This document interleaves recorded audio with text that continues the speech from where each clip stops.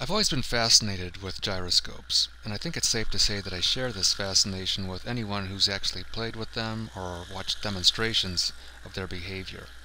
Like most students of physics, I can appreciate the right-hand rule and the law of conservation of angular momentum for their predictive powers, but neither of these tells me much about why this rapidly spinning wheel should behave so unexpectedly, so non-intuitively, and so mysteriously. In this video, I hope to shed some light on this mystery. So, to try to get a sense of how or why gyroscopes behave the way they do without actually using a gyroscope, we're going to instead use this device that I call a trajectory deflector in this thought experiment. And basically it consists of a structure that has 4 hollow curved tubes on it. And the way we do our thought experiment is we launch these 4 metal balls from 4 different directions into the trajectory deflector, and once the balls enter the tubes, they're deflected or diverted, and they pass through the tubes with no friction. We also assume that the trajectory deflector is perfectly stiff and there's no deflection in it, and the balls pass through and then exit.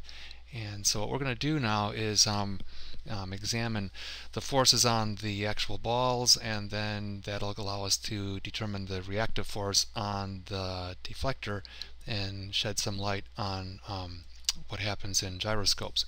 So I'm going to do 2 cases. The first case being the simple case will just give us a quick sense of how this thing works and how the vector analysis works, and then I'll move on to the more sophisticated case, which actually will shed some light, hopefully, on gyroscopes. So here we are looking at the front view of the deflector, and you can see each ball just about to enter its respective tube, and these black arrows represent the velocity or velocity vector at the point of entry. And now I'm showing the balls leaving their tubes with a new velocity vector. So in this frame now I've taken the input vector and relocated it or superimposed it at the point of exit, and this will now allow us to create the vector which represents the change in velocity for each ball. And this vector also represents the direction in which the sum of the forces acted upon each ball as it progressed through each of its tubes. And so we can take that same basic vector now and flip it around 180 degrees and locate them at the midpoint of each of the ball's trajectories, and this will now indicate the reactive force imposed upon each tube by virtue of Newton's third law. And now we can strip away everything else and look at these reactive vectors, and we can see that they all react directly through the center of the deflector assembly, so we shouldn't expect any torques. And we can also see by this circle that they're all the same magnitude, so we shouldn't expect any sum forces on the deflector. We can spin the deflector around looking at the side view, and we can see that the forces are in the plane of the deflector, so there shouldn't be any torques in any other plane as well, as we can see from the top view. So the conclusion, no non-intuitive reactive forces upon the deflector. Okay, now the more interesting case. Now in this thought experiment we're going to begin exactly as we did in the previous experiment, but this time just after the balls enter their curved tubes, we're going to impose a torque about the x-axis as shown, and this will simulate the effects imposed by gravity on a real gyroscope if it was actually supported right at this point here.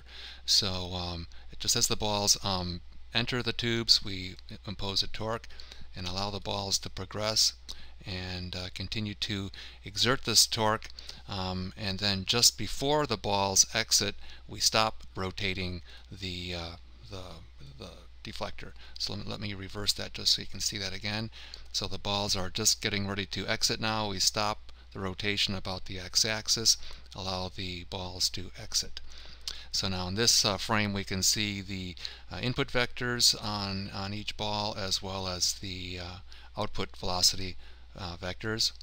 And now we copy the input vectors at the exit location, and this allows us to derive the change in velocity vector for each ball.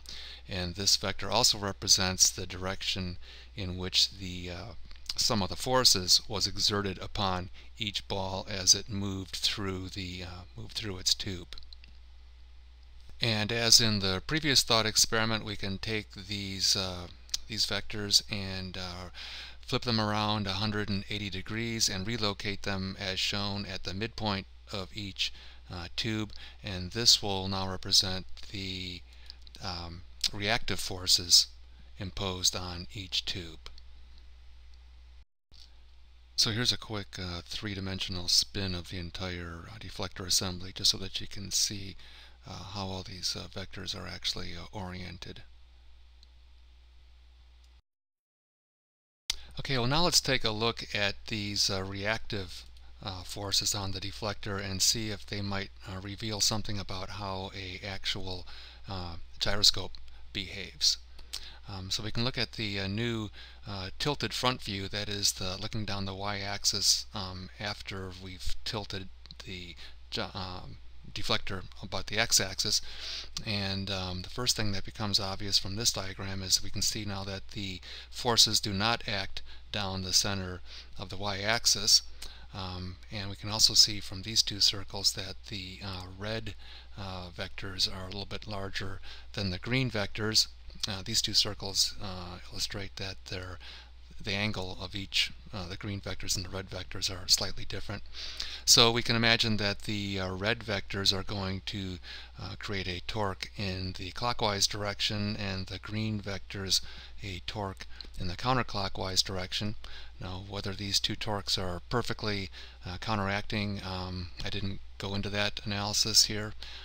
But what's more interesting, I think, is if we actually go to the top view now and look down the z-axis, we can see that the green vectors are entirely out of the plane, the midplane of the deflector, and these two forces are going to create a torque in the counterclockwise direction about the z-axis, and it's this torque that would create or cause the gyroscope to precess about this point, much as we see real gyroscopes precessing.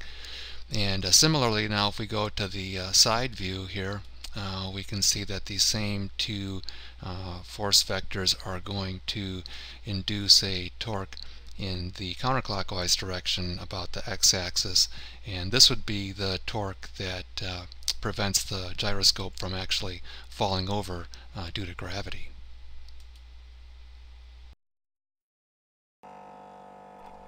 I hope this video helps clear up some of the mystery about why gyroscopes precess and why they appear to defy gravity.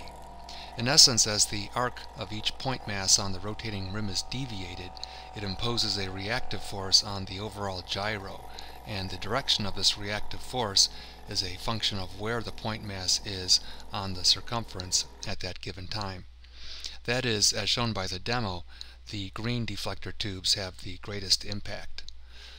And lastly, for the sake of clarity, I intentionally exaggerated the amount of induced tilting or rotation about the x-axis. And one might object by saying that real gyros don't move anywhere near that amount. And in fact, some don't seem to move at all in the downward direction. I would reply by saying that this is actually due to what's referred to as nutation, as shown in this video, and that every gyro, in order to precess, must be doing this to some extent, even if it's barely measurable. Well, thanks for watching. I look forward to your comments.